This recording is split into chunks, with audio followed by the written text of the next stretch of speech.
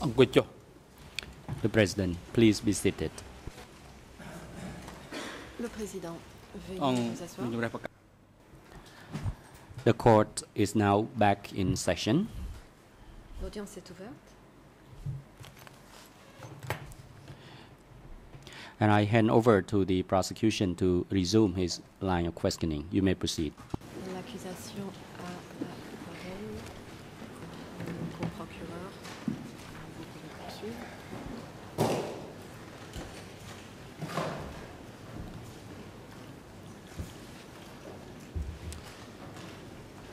Thank you, Mr. President. And good afternoon, Your Honours. And good afternoon, Professor Chandler.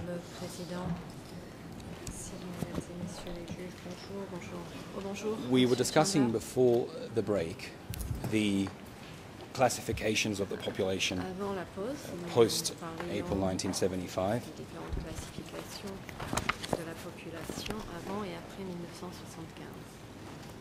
And the ways in which you have discussed the treatment of these people.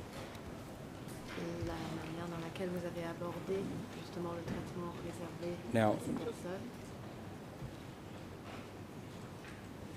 continuing on from that point, what I would like to discuss next is your analysis of the four-year plan of the regime, which, of course, is discussed or reproduced in the book that Judge Cartwright referred to yesterday, the book you co-edited, entitled Pol Pot Plans the Future. What I would like to look at now is, as I said, your analysis of that plan and some of the conclusions that you draw. J'en viens donc à votre analyse de ce plan et des conclusions que vous en tirez. And just for everyone's benefit, this is the analysis of this plan is contained in the book Brother Number 1, l'analyse de ce plan figure dans le livre Frère numéro 1, which is E3/117, le document E3/117, and it is also contained in Professor Chandler's other books, including A History of Cambodia, which is the book I wish to look at now. Professor Chandler, if you could go to pages 214 to 216 of the book, and I'll read out the relevant ERNs. The Khmer ERN is 00679-175 277. The English ERN is 00422-842.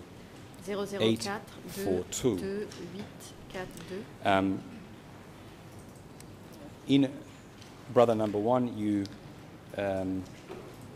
indicate that the plan was introduced by Pol Pot in August, but here we move into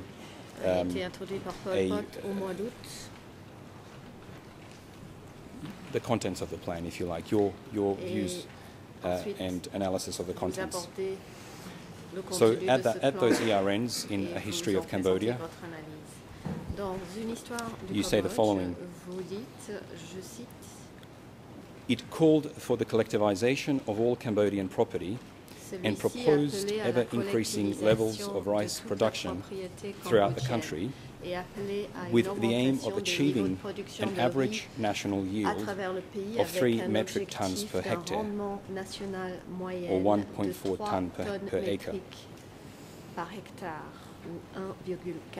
The pre-revolutionary average, harvested under less stringent conditions and with monetary incentives, had been less than a ton per hectare, one of the lowest in Southeast Asia. A few lines below that, you state the following: the plan had been hastily written there was no time to conduct studies to see if its proposals were appropriate to soil and water conditions in particular areas, or if the infrastructure needed for other programs was in place. Instead, the plan called for an, quote, all-out storming offensive, end quote, by all the people. And two more brief passages continuing on in the same text. So just further down, quote, no material incentives were offered the Cambodian people except the bizarre promise that everyone would enjoy dessert on a daily basis by 1980, exclamation mark. A little bit further down again, where you talk about the concept of accomplishing this swiftly. I quote, in explaining the plan to high-ranking members of the party, an unnamed spokesman, presumably Pol Pot, stated that the plan could be accomplished swiftly. The DK revolution, after all, was a new experience, an important one for the whole world because we don't perform like others. And this here is quoting the language of the regime. We leap directly to a socialist revolution and swiftly build socialism. We don't need a long period of time for transformation. Could I ask you to expand briefly on your conclusion that there was no time to conduct studies, that no studies were conducted, and that instead the plan called for an all-out storming offensive by the people. Justement à cette offensive déterminée et complète de la part de la population. Well, the plan, like many other policies set in place in democratic Kampuchea, sprang from foregone conclusions rather than any examination of possibilities or potentialities of the policy taking effect. I mean, just as they... No, leave it be. But at the beginning of the introductory paragraph to the plan, was the explanation, which you haven't cited. Pol Pot says, in a kind of typical, I think, rather typical DK fashion, why do we need the plan? Because we need the plan. His answer is, we need it because we need it. No question of discussion or anybody said we don't need one, whatever. We need it immediately. Another reason he didn't mention, of course, is we need it because this is what revolutionary regimes do when they come to power. They set in motion plans. Usually after a while, not immediately, not within a, this is within, well, the plan was supposed to come in about a year and a bit after coming to power. It was drawn up much earlier than that.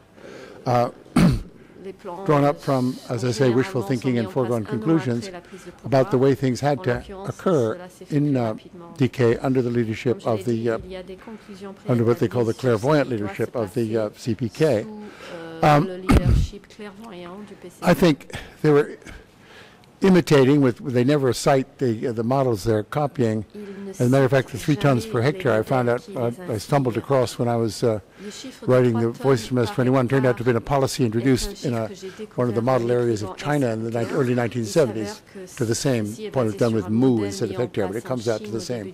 So it was a model that came from China. So did the phrase, the Great Leap Forward they used a lot, came from China without saying that it did.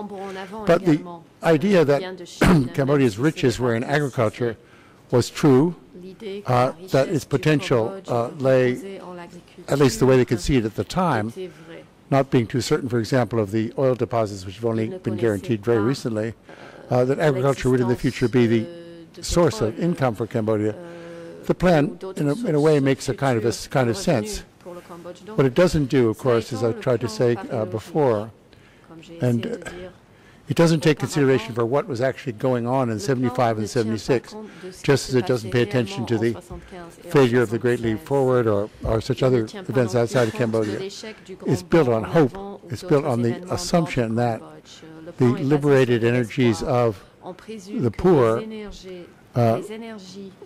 as it were, taking a lid off the oppressed lives that they allegedly have been leading, would be enough to fuel, to be fuel the engine of the revolution and produce these targets.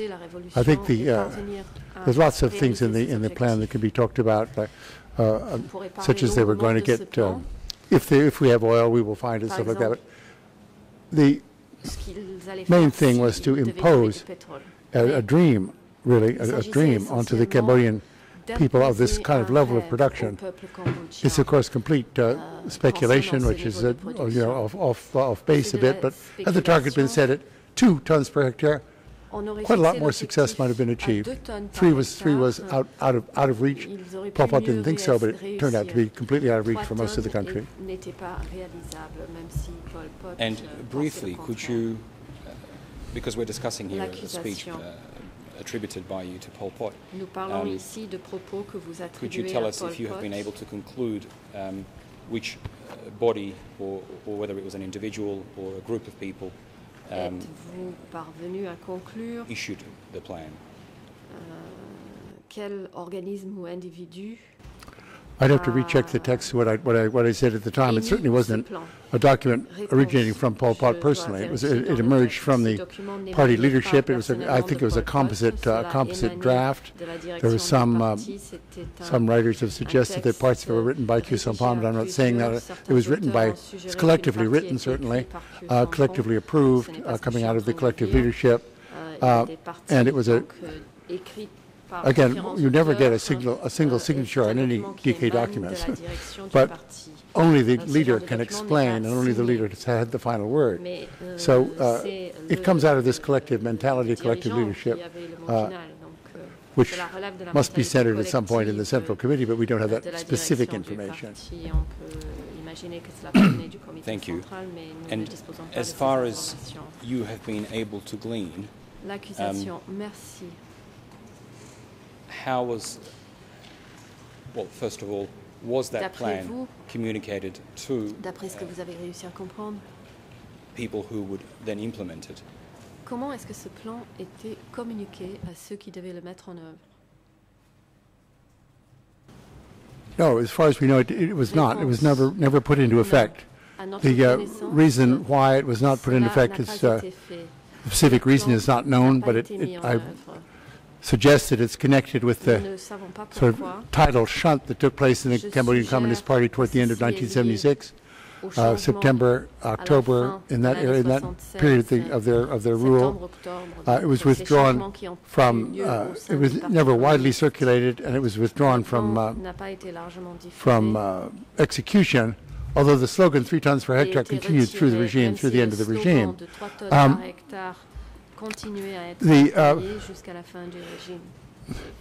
Let me just think what I was thinking. No, go ahead, I'm sorry. Thank you. Insofar as the 3 tons per hectare slogan continued to be used, did it have any effect on the implementation of policies and practices throughout the country? Un effet sur la mise en œuvre de politiques et de pratiques dans le pays? Well, I think certainly it certainly frightened people. It frightened the people who were supposed to carry it out. These would be the cadre, district, and sector and zone leaders in the countryside who had to produce these targets. To what extent they actually produced the targets, we don't know. The information, at least I don't think the information is available. It wasn't available to me when I wrote the book. But there's quite a lot of evidence that in order to get even close to the targets, they cut back on the amounts of rice that was supposed to be set aside for seeds and for feeding the population in order to deliver a sufficient amount up the line. And as I said, in one somewhere, I just was reviewing it yesterday, there's an irony tied in with the whole idea of Cambodian self-sufficiency and failure to rely on foreign aid. It's ironic that several 100,000 tons of rice were exported to China at this time to pay them for the unacknowledged aid that they were giving. In other words, Cambodians were trying to show that they were producing surpluses when they weren't to the Chinese as a matter of fraternal solidarity and so on. All over the country and all kinds of evidence you get. you were evidence of Partout food dans le supply pays, going down, nous nutrition avons going des down, preuves, starvation coming up, but deaths de la, from malnutrition baisse going up, de la nourriture all connected, I disponible, think, to the kind of l'augmentation de la malnutrition. scare qualities of this 3-ton Tout cela est target. lié It was a target that was just à la always peur générée stressed par cet and never objectif de denied, 3 and it was too tonnes. much to make, On too much for the insistait people to toujours produce. sur cet objectif qu'on ne pouvait pas mettre en question, mais qui dépassait largement ce que la population pouvait produire. Now, moving on to L'accusation. one particular region that you looked at, Pour passer à une région spécifique que and vous this is avez now étudiée, in brother number 1. et je me réfère à frère numéro 1, And the relevant ERNs in Khmer, le RN en 0082 Khmer 0082 1782. 1782. Professor Chandler, if you're looking at the hard copy, it should be page Professeur 117 Chandler, il s'agit de la page of brother number 1, 117 or de frère ERN numéro 1. in English, ERN en anglais 00393 00393 031. 031. Have you been able to find that passage? It should end with. Avez-vous repéré ce passage? I will read it. I will read it. Je vais le lire. Quote, most of the work in the Northwest would be done by more than 1 million April 17 people who had been evacuated from Phnom Penh and from the city of Battambang into rural areas in the zone. Over the next 2 years, these men and women were forced to hack rice fields, canals, dams and villages out of malarial forests. Tens of thousands of them died from malnutrition, disease, executions, and overwork. These deaths, when they became known, distressed the authorities in Phnom Penh only to the extent that they indicated that, quote, enemies, end quote, were at work behind the scenes. New people, because they were so numerous and, quote, class enemies, end quote, of the revolution, were expendable. Many survivors recall a chilling aphorism directed mockingly at them by Cadre. Quote, keeping you is no gain, losing you is no loss. End of quote. À vous garder, on ne gagne rien. À vous perdre, on ne perd rien. First of all, Professor, if you could Professeur, tell us what evidence you looked at in arriving at the conclusions of tens of thousands of deaths in this particular region. One of the main sources for information about the conditions in the Northwest were refugee testimonies after the war. A large number of the refugees who got into Thailand came from that area, and many of them, as new people, were educated to a certain level where they would find themselves in a position to give detailed and articulate descriptions of what had happened. The casualty figures I've taken from a couple of books, which are just estimates. There are no formal estimates of the casualties under DK in these different zones. One of the points of the Northwest, as well as being filled with new people, was it was not an area that had been under systematic Khmer Rouge control during the Civil War.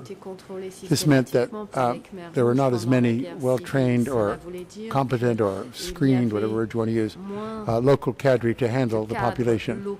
A situation very different in the Southwest, different in large parts of the East, in the Northeast, and even in some of the areas around Phnom Penh in the center and north of the country. This was a frontier to which new people have been sent, and also cadre often with no connection to this part of the country. It's very important because in a great many parts of the country, the Khmer Rouge leaders of a local area would be from that local area. And this doesn't mean that they'd be especially just or soft, but they knew conditions, they knew people to work with, they could gather. In the Northwest, where cadre who had not come from there, who had little experience in administering, and were then, once you've expended, if you like, enough of the new people, the regime decided that these were the enemies, really, not the unproductive new people, but the cadre that had been sent there to run the show were the ones who wrecked it. This all comes from the absolute the sense that the Communist Party has monopoly over the truth.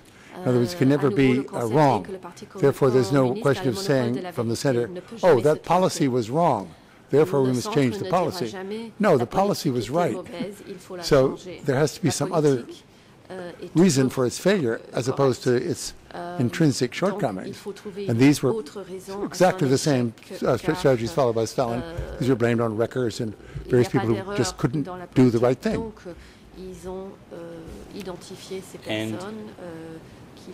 Where you discuss the movement of more than 1 million people, April 17 people, from Phnom Penh to that region, have you been able to ascertain whether that was a result of, or rather, I'll put my questions differently. Have you been able to ascertain which decision or decisions led to that particular movement?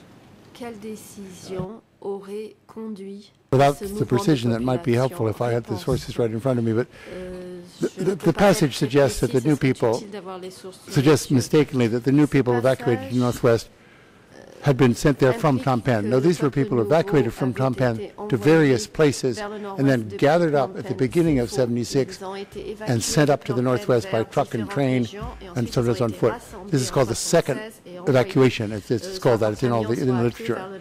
So very few of the new people, well, correct that.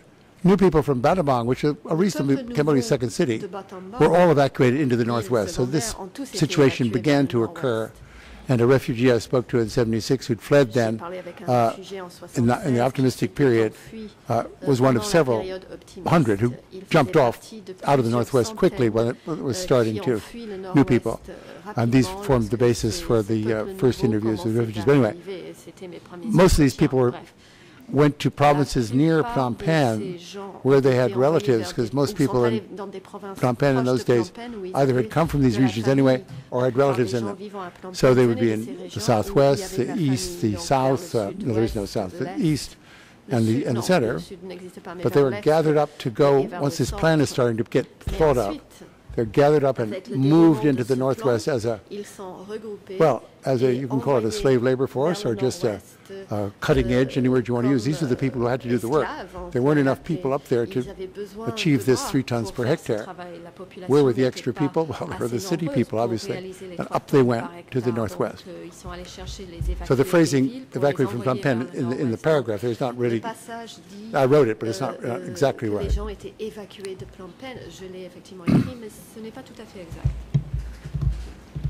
And just for the avoidance of any doubt, you described that coordinated, or that movement of people from a number of regions in early 1976. Where did that decision emanate from? If there was a decision, please elaborate.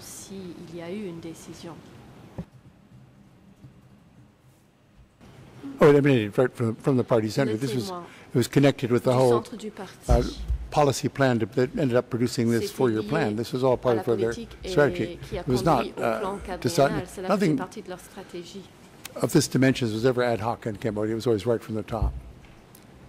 aucune décision Thank you. de cette Lastly, ampleur au on this Cambodge passage, n'était ponctuelle. Cela provenait toujours du haut. you've indicated that Merci. you interviewed survivors, and some of this Vous information dites is avoir based on effectué those des interviews. entretiens avec des Are rescapés you able to et expand que on vos informations this sont basées en partie sur ces aphorism, entretiens. keeping you is Pouvez-vous no nous parler de gain, cet losing you is no aphorisme? loss? À vous How garder, that was nous ne gagnons rien. À vous perdre, nous ne applied, if it perdons was rien. applied, and what effect, Comment if any, est-ce it had in que cette phrase practice? était appliquée et quel effet a-t-il eu en pratique? The effect it had in practice was to scare the En people pratique, to whom it was l'effet directed, and this was the a purpose été of de it. faire peur aux gens It was quoted ciblés. so often, C'était l'objectif. quite early on in the Cet aphorisme était cité people starting research on the Khmer Rouge in 80, 81 début with survivors and des with people recherches living sur les inside the Khmer Rouges country, effectuées still living en inside 80, Cambodia 81, after the travaillant avec des collapse of the rescapés. Khmer Rouge. Et So widespread, this des was just gens almost a restés slogan au for the, Cambodge. what do we tell the new indique people? Tell them que this. c'était I un mean, slogan there's no presque. no Que evidence in that dire order, au but peuple niveau, this came voici all ce over the qu'il faut country. leur People dire, had this non slogan. pas qu'il y ait It was in une their ears. ordre de It la meant, sorte, mais ce slogan était or it rang in their utilisé ears, partout dans you le are pays worthless. pour leur dire But vous ne valez rien.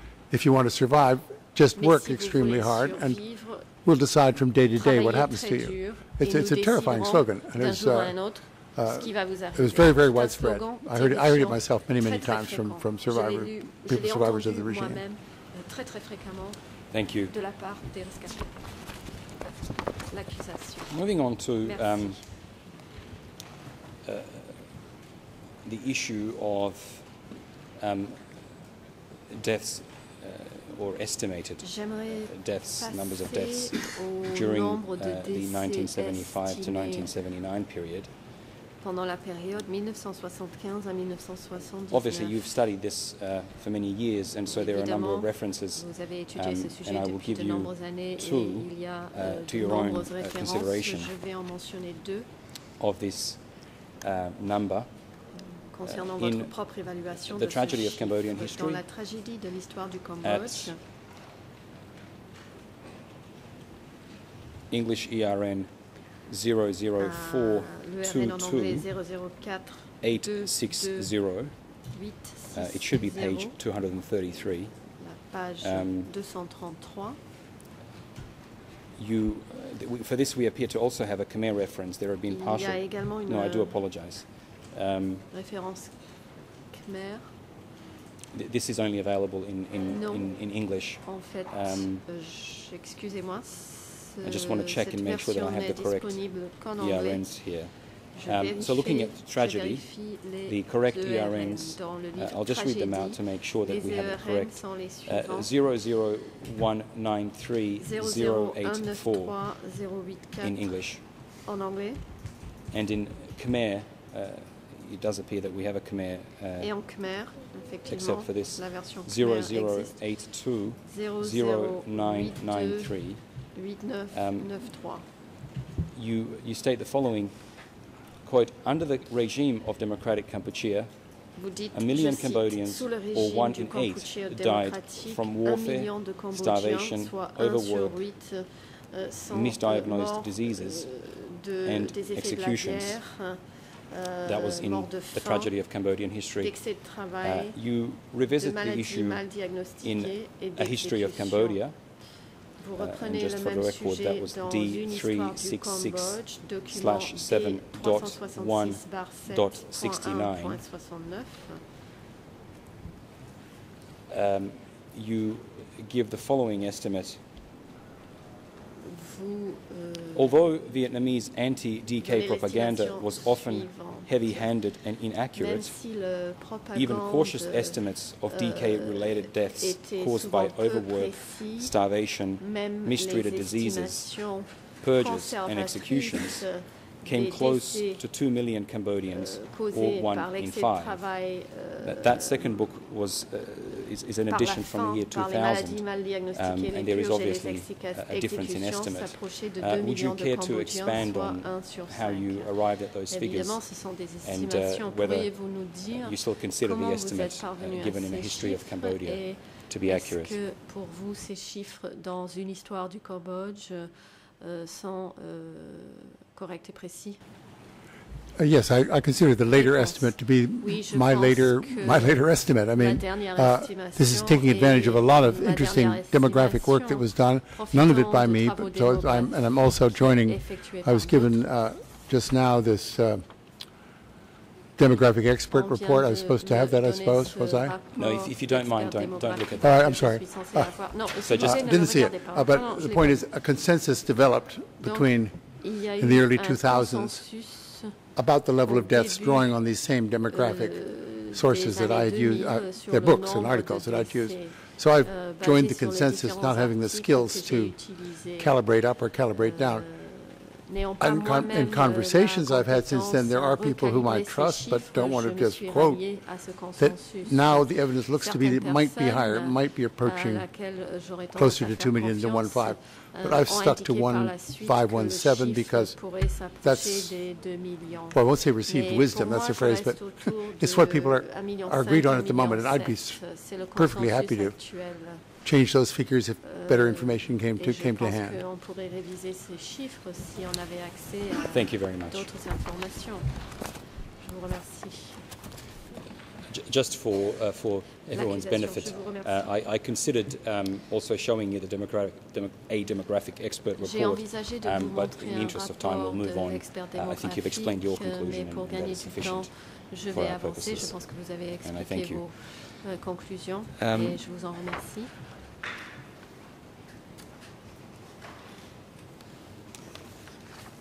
I now wish to move on to Mr. President, just Defense Counsel for Mr. Nunchia. You may proceed. Thank you, Mr. President. Just to make sure that we get the meaning of what just happened, I was not clear on what document Professor Chandler wanted to discuss and whether or not he had looked at the contents. His initial remarks seemed to indicate that he had. He then later said that he did not read it. I don't want to suspect any foul play, but maybe the prosecution can clarify this, because again, it's about the sources of knowledge of Mr. Chandler that we talk here today as well. Mr. President, I think it's a fair comment by my learned friend. The document which was in our bundle and which we were considering showing Mr. Professor Chandler is the demographic expert report, which is, of course, on the case file. For the record, the document number is D140/1/1, and perhaps to avoid any or to remove any doubt, we can ask the professor whether. Well, let's just take it one step at a time. Did you look at the figures in that report? Monsieur le professeur, avez-vous regardé les chiffres dans ce rapport?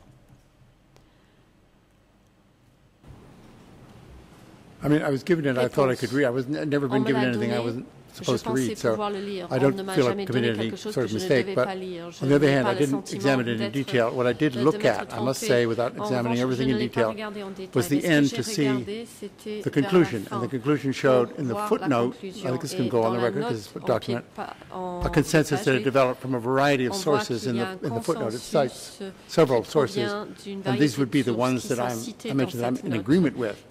Now, if I examined the document officially, I would have had to say, if it was different, I'd have to say what my own conclusion was still. It's not going to be changed by this document. What I saw was they referred to this consensus that I did refer to this. I said, that's fine. Which is 1.5 to 1.7 kind of thing, million. That's, I mean, it's an awful figure, but and that's really what we're seeking to elicit is your own independent conclusions. There was no mistake on your part, Professor Chandler. It was inadvertently given to you because it was at the back of another document. We have your own conclusions, and that suffices.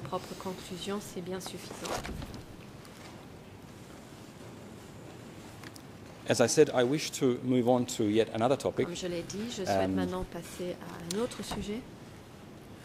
And it is related in part to some of the questions that you were asked by Judge Cartwright yesterday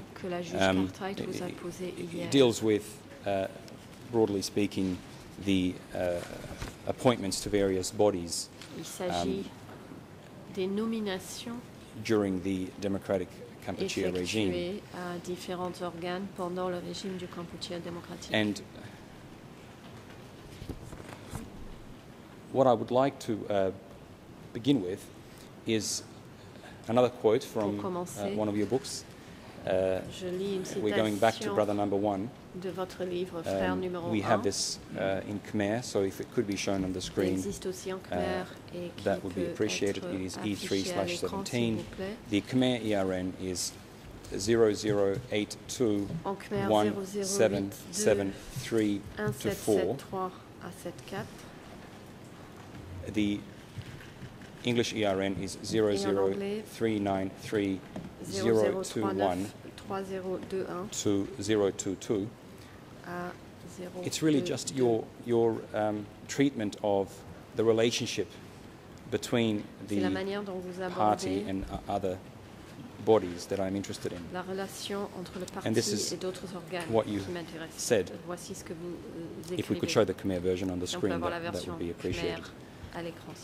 Quote, the party, concealed by the facade of the revolutionary organization, in brackets, the name it had assumed among Cambodians, was still officially hidden behind the National Front, with Sihanouk ostensibly the chief of state.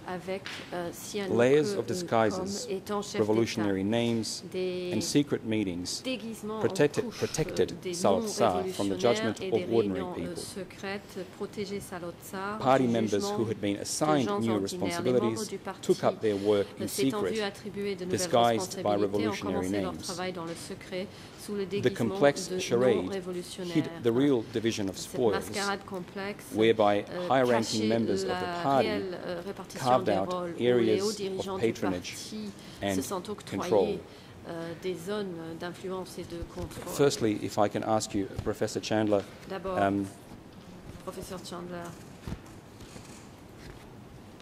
whether you considered internal documents, standing committee minutes and the like, which deal with that period.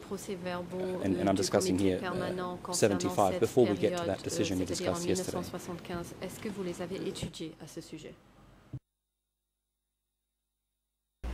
Yes. Yes, you can assume that. Réponse, oui, vous pouvez le tenir pour acquis. Now, question. What you... perhaps in hindsight the question was perhaps unnecessary. As we go through these passages, there is additional information. You do look at the October 1975 standing committee minutes, and you go through the minutes and you note certain appointments. And I think this may have been discussed, so I apologize if I'm covering ground that's already been covered. You indicate the Comrade Deputy Secretary Nguyen Chia was responsible for party organizational work and education, and Ying Sari was to handle foreign affairs for the state and the party. Khieu Samphan remained as liaison officer with the National Front, that is with Sihanouk, and he was also given the task of the accountancy and pricing aspects of commerce, recalling his cabinet post in the 1960s. Qui correspondait à son poste au cabinet dans les années 60.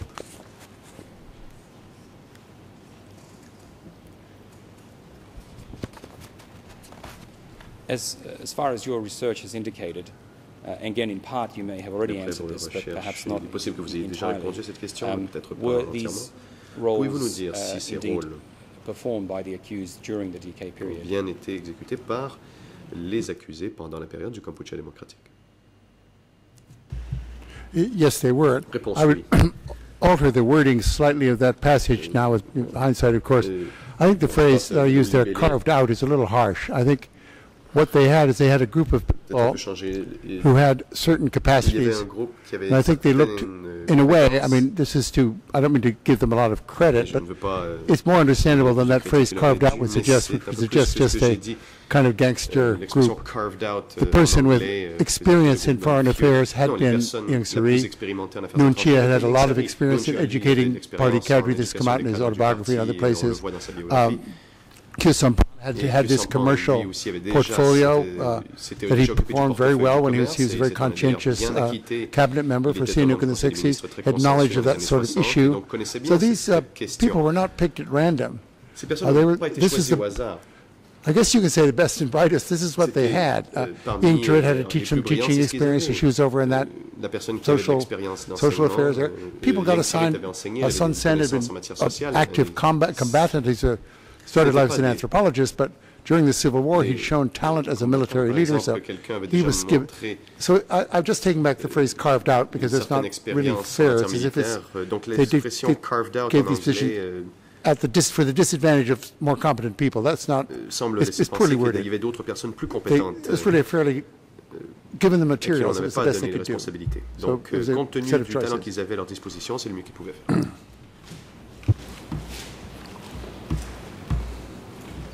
And moving on from that October 1975 document and those decisions, I want to briefly go through the process of adoption and promulgation of the Constitution of Democratic Kampuchea. In other words, the birth of the state itself.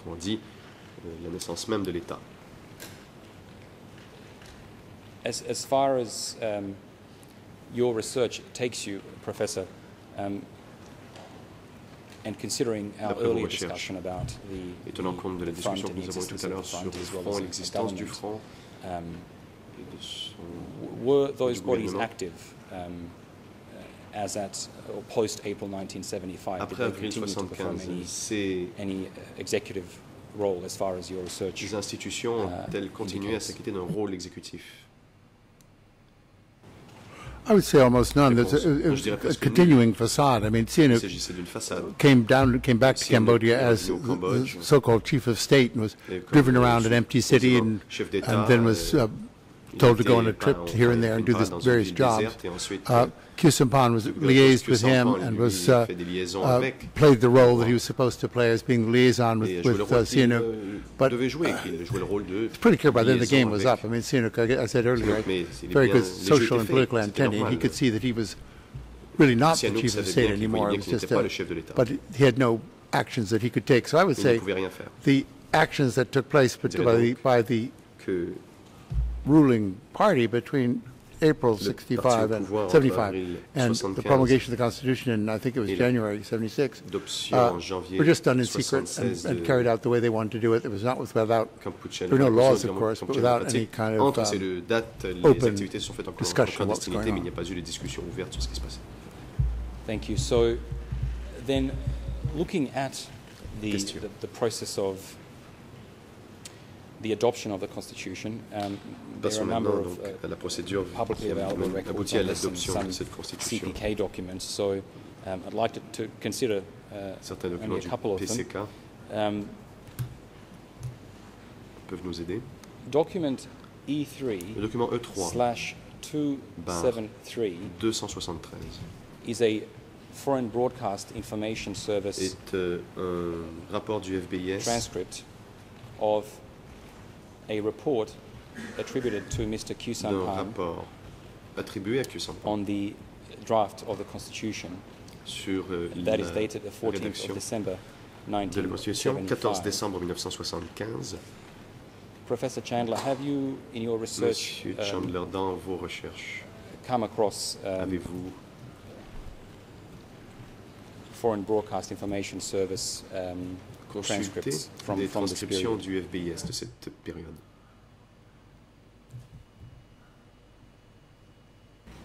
Oh, I certainly have. They're one of the major sources of internal knowledge of this country up to 78. C'était d'ailleurs une des sources I'm familiar with principales this de particular one connaissance also. I de renseignement à remember citing it, l'interne I jusqu'à think. 78. Et je m'en souviens assez bien d'ailleurs. Thank you. Question. Je vous remercie. Your Honours, if we could display it on the screen. The English ERN is 00657439240.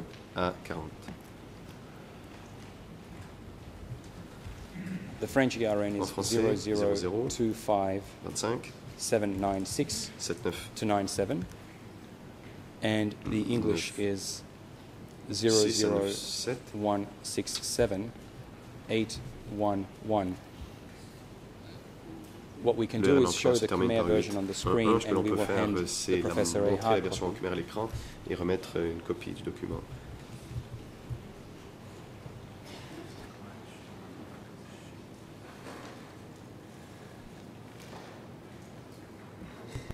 Professor, if you could look at, in your copy, the versions where the ERNs end with digits 96 and 97. Pouvez-vous regarder dans votre document that particular passage?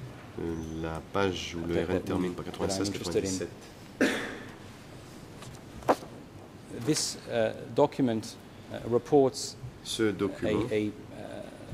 on a congress which was held according to the document at the end of April 1975. Tenu selon le document à la fin du mois d'avril 1975.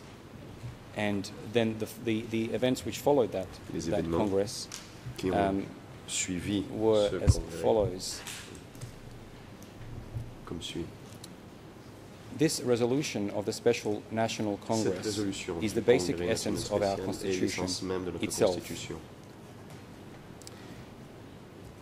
Two lines below that, the Special National Congress set up a constitutional commission in charge of preparing a written draft of the Constitution. The Constitutional Commission of the Special National Congress then held successive meetings to discuss the draft and finally decided on a draft Constitution, which was then submitted to thorough examination and consideration by the Council of Ministers. The Council of Ministers then submitted to the Commission its suggestions for amendments to the draft. Mr. President, says the Council. Yes, Council, you may proceed. Le Président, allez-y, Maître. Thank you, Mr. President. Maître Komsamon. Merci, Monsieur le Président. Could the prosecutor first ask the expert whether he has seen the document before? Peut-il demander à l'expert s'il a déjà vu ce document? Otherwise, it can be very confusing if we do not know whether the expert has studied this document before or not. Perhaps it didn't come through in interpretation, but the expert, in fact, indicated that he had looked at this document. If I can continue. L'expert a en effet indiqué qu'il avait déjà lu le document. So, thank you, Mr. President. The Council of Ministers then submitted to the Commission its suggestions for amendments to the draft Constitution so that the draft could be gradually improved. For your information, the SAMDEC Chief of State also agreed to the principles of this new Constitution. Currently, the SAMDEC is engaged in a series of visits abroad and thus cannot attend our present third National Congress. Le SAMDEC est dans une série de visites SAMDEC Prime Minister, present here, also fully approved this Le SAMDEC Constitution. Premier ministre qui est présent lui aussi approuve totalement This cette report, Constitution. as you can see, Professor Chandler describes a process by which the Constitution was drafted, commented upon Explique la by procédure the Council of Ministers, d'élaboration de l'ébauche de Constitution and et son ultimately approbation submitted par le Conseil des for ministres et approval. finalement son dépôt pour approbation. Based on your research on these processes and events, does that reflect an accurate procedure, process by which the Constitution came de la into being? procédure par laquelle la Constitution a été adoptée? I'm not at all sure that it does, because I would have to refresh my memory again, but I'm not aware that there was a lot of publicity about this National Congress, which was established in Phnom Penh. He says the phrase Council of Ministers. I'm not sure which ministers there were, where the government hadn't even been established yet. The SAMDEC Prime Minister, Sihanouk's old Prime Minister Pen Nuot, was there. The whole thing was railroaded through. I have a feeling, I guess it's only a feeling, can't prove it, that a lot of this documentary bit about procedures was for overseas consumption. DK knew that their broadcasts were being monitored and read overseas. It seems to me this makes it sound like a very step-by-step thing with lots of advice sought from all sorts of parties. And what we've heard all day and yesterday, this is not the CPK way of proceeding. So I have my doubts about this reflecting the reality. But again, they're just doubts. They're not anything firmer than that. Thank you.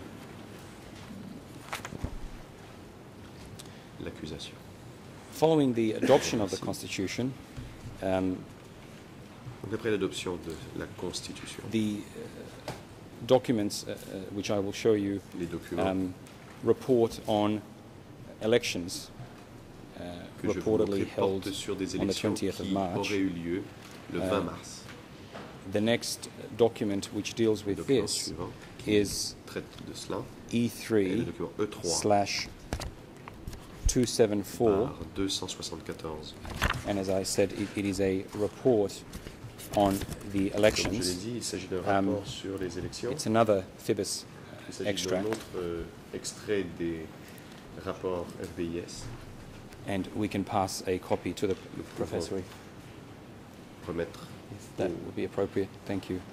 The relevant ERNs are Khmer 007001118, French ERN, which I understand is an incomplete translation, is 007001112, and English 00167-986.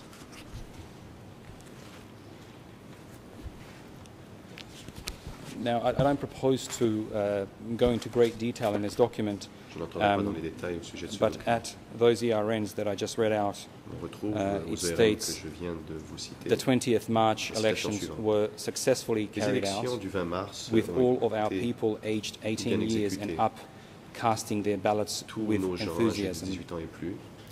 The results from all polling stations throughout the country are as follows. It then proceeds to give some figures, and I'll spare the interpreters going through them, but it concludes that 98% of the eligible voters participated in the election. Again, if we can refer to your research of the period, your interviews with survivors and other sources you've looked at, are you aware of evidence of elections being held and participated in by 98% of the population? Qui auraient eu lieu et auxquelles 98% de la population ou 98% des électeurs plutôt auraient voté? Well, that's 90% of the eligible voters, and the new people were not allowed to vote. So this means 98% of the presumably base people, military people. It's inconceivable that this number of people could have voted in an election in Cambodia at this stage of its communications and its stage of its infrastructure. 98% in the most thorough elections in Cambodian history under UNTAC, you got up to, I think, 70%. It's 98%. I mean, so there's something very inaccurate. Of course, you have high party cadre listed as factory workers here as candidates. Another wonderful anomaly is it's 520 candidates, 250 people elected, no sense of who the losers were, how the choices were made. Some people remember going to the election. Sihanouk himself voted. Well, I mean, otherwise he'd say that he didn't, there was no election, he didn't vote. So he voted. Some of the areas voted. There's some, it was very spotty, but certainly it this does not reflect electoral politics were then abandoned. There was no, this never returned. I think again this is largely for overseas consumption. It's to show that this is an orderly transition of power from the front organization to this new regime. But the elections themselves, I think you can't give any real credence to them in my mind. Thank you. l'accusation. Now I would like to look at the document which you discussed with Judge Cartwright yesterday. This is the decision of the Central Committee of the 30th of March 1976, document E3/12. And we have a hard copy, Professor, for you, President, with your permission. Monsieur le Président, avec la permission.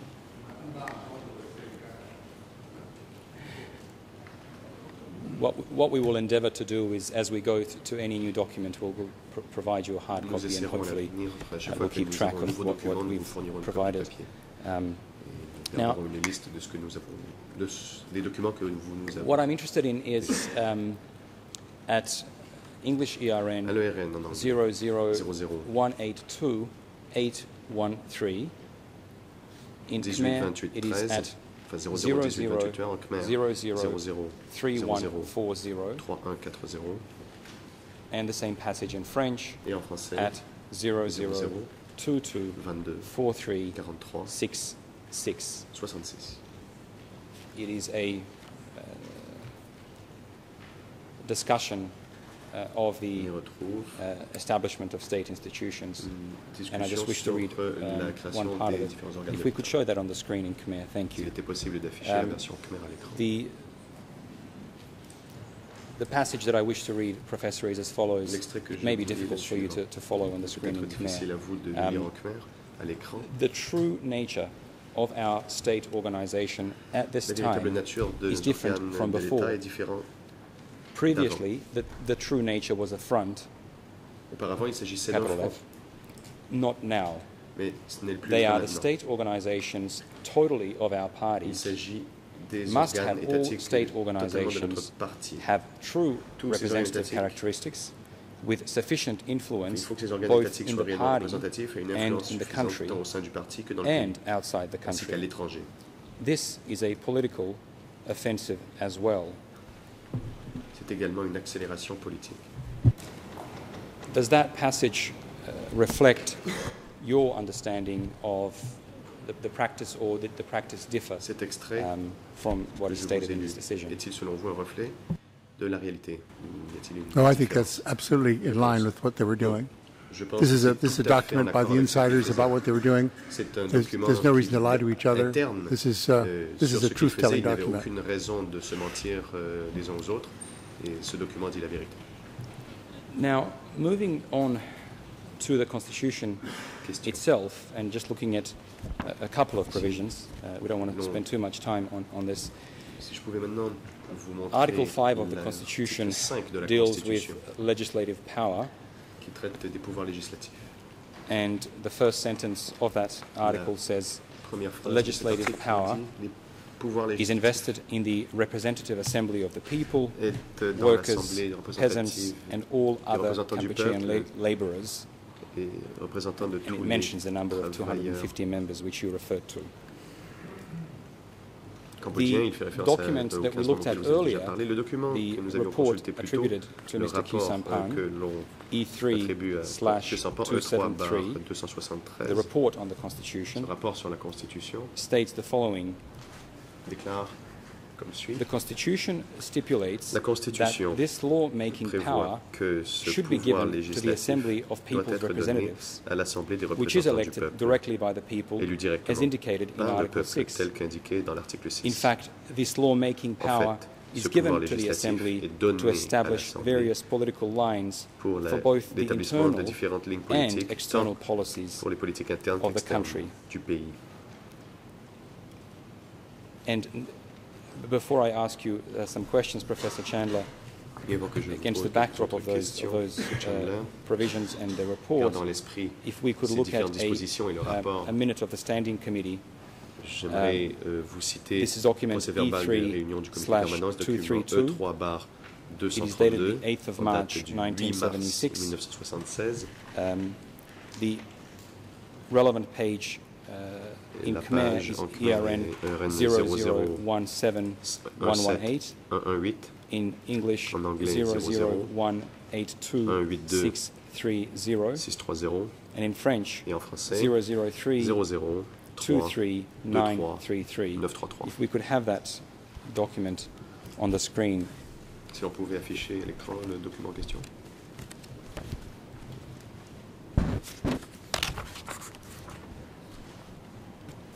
Thank you. Je vous remercie. Now,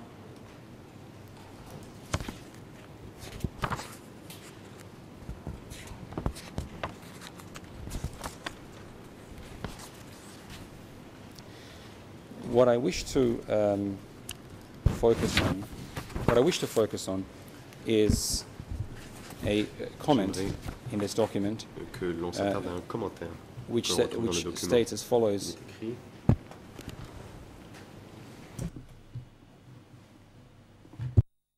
Quote, if anyone asks, we must explain, not be wild and disorderly, do not let it be seen that we want to suppress. At the same time, do not speak playfully about the assembly in front of the people to let them see that we are deceptive and our assembly is worthless. In fact, he still remains the task of the party. Considering that provision of the Constitution and then these comments, Professor, do the comments reflect the reality, or was there any implementation of the Constitution as stipulated in relation to the Parliament? Ou y avait-il eu un respect de la Constitution quant à l'établissement d'un Parlement? No, I mean, this is a tremendous DK document. I've seen it before. Don't speak playfully about it. In other words, don't tell the people this whole thing is a facade and a joke, because just keep quiet about it. Although it is a facade and a joke. That's what they're saying. This is not something, this is not a genuine, but it will please people overseas, it'll keep things, it'll make us look orderly, and allow us to proceed in the way we want to proceed. And that makes it, I think, a very typical document from the top. The National Assembly, as far as we know, convened once, and under Nguyen Chia's guidance. Now, it's hard to imagine that, some of these members of the Central Committee came trooping in the clothes of their factory uniforms or their rubber plantation gear, and sat there and listened to. I mean, the Assembly consists of, there's a lot of high-ranking cadre in the National Assembly. It's hard to think that they would have trooped in with everybody else if it met. But the point is, it did meet once. We think there's some evidence that it did. Document, it then adjourned. It was never brought back to, never reconvened. So, yeah, I mean, this document says, don't worry about it. If you've heard something about it, just be discreet. Don't say it doesn't exist. Don't say it's useless, etc. Thank you. And one final subject on the Constitution, insofar as it relates to the establishment of bodies. You've helpfully referred already now to a session of the Presidium of the State of Democratic Kampuchea. There is a document on the case file which records a conference of the legislature of the People's Representative Assembly. This is document E3/165.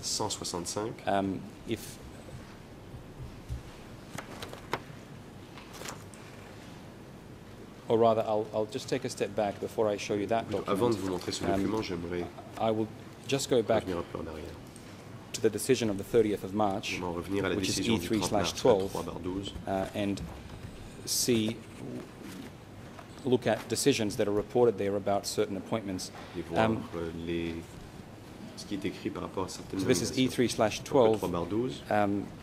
The relevant ERNs in Khmer 00003141, in English 00182-813 214, and in French 0022-4366-67. This was discussed by Judge Cartwright, or you were asked questions by Judge Cartwright yesterday.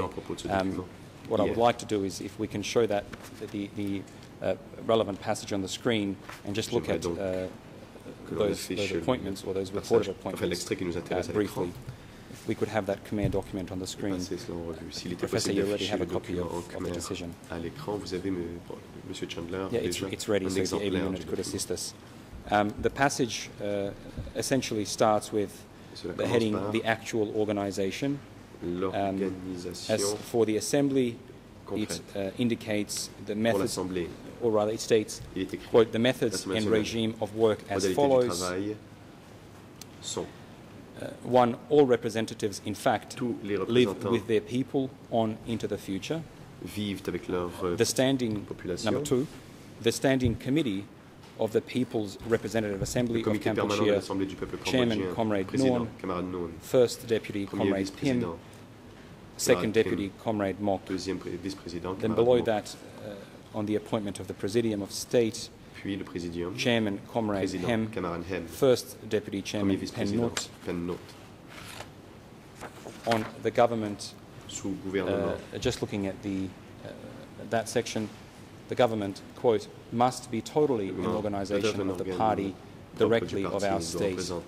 The wish is for it to be strong, must have influence in the party, in the country, outside the country, with friendly countries and with enemies. The government appointments there are Comrade Pol as First Minister, Comrade Van as Deputy Prime Minister for Foreign Affairs, Comrade Vaughan, Deputy Prime Minister for Economics and Finance, and Comrade Kiu, Deputy Prime Minister for National Defence. If we start there with the last body, if you could tell us who those four individuals are, Comrade Pol.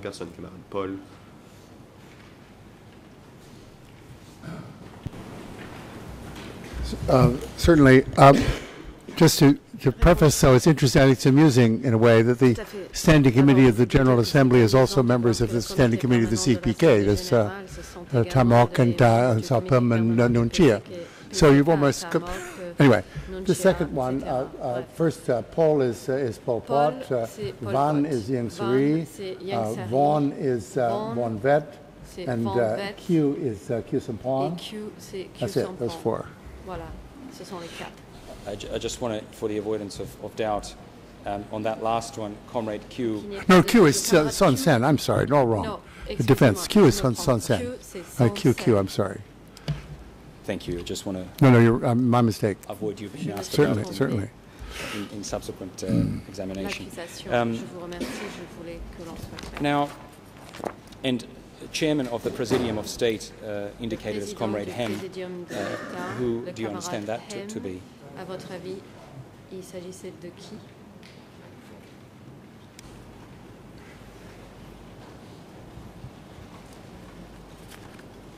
Yeah. If you could repeat your answer for the record. I'm sorry, Khieu Samphan. Were there any other senior people that you are aware of, based on your research, in that group that we're looking at, or more broadly, within the CPK hierarchy, who had the same alias, Hem? Not that I know of. That's the name that he used. I think he admits it in his autobiography and so on. I think this is quite well known.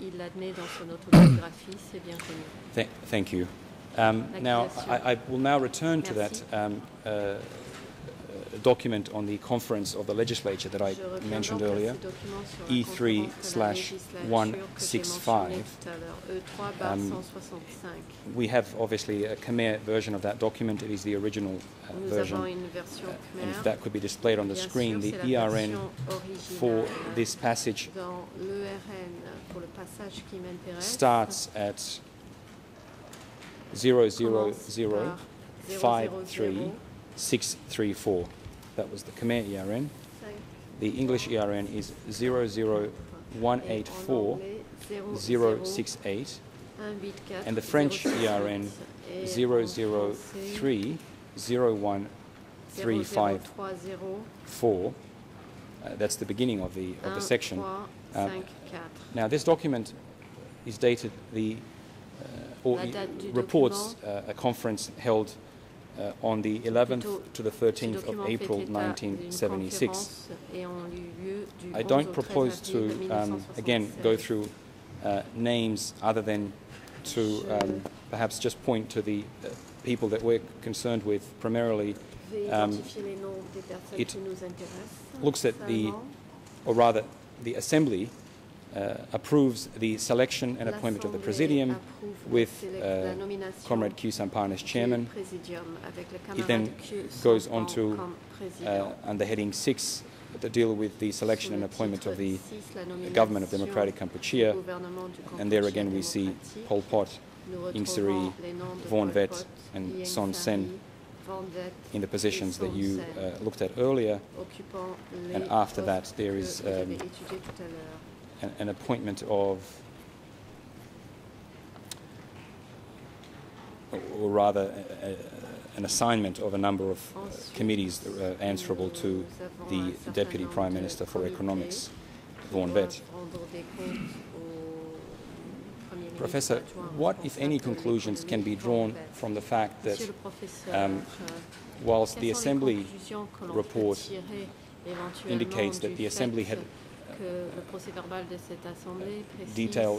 had detailed discussions and decided on these matters on the 11th to the 13th of April 1976. Given that, as we saw on the 30th of March, it appears appointments along very similar lines were made by the standing, or rather the Central Committee. What, if any, conclusions can be drawn from that, from the events as they're reported by the documents? Des événements indiqués dans ces documents? I would say clearly that the appointments were not made as a result of discussions inside the Assembly. The decisions were made as if this Assembly meeting really did go on for that period of time. The appointments were made, no, the appointments were ones that were agreed on by the Assembly, having been presented to them by higher-ups. That's the way it worked. It wasn't, they didn't push the proposals up, the proposals came down toward them. That's the significance of your two dates. It's an interesting way of looking at it. 30th, here's what's going to happen, and then they say something else happened. It's not. Thank you, Professor.